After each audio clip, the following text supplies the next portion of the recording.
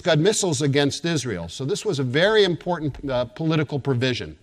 The other thing that is interesting is the January 15th, 1991, there's absolutely no requirement in law to give the other side an opportunity to move back into compliance with international law, but in this case, that's exactly what happened. And in fact, the operations did not commence, I think, until January 17th, 2 days after the deadline had expired. Then you have the text, all necessary means. All necessary means is UN speak for use military force. So when you see a resolution, and in the resolution,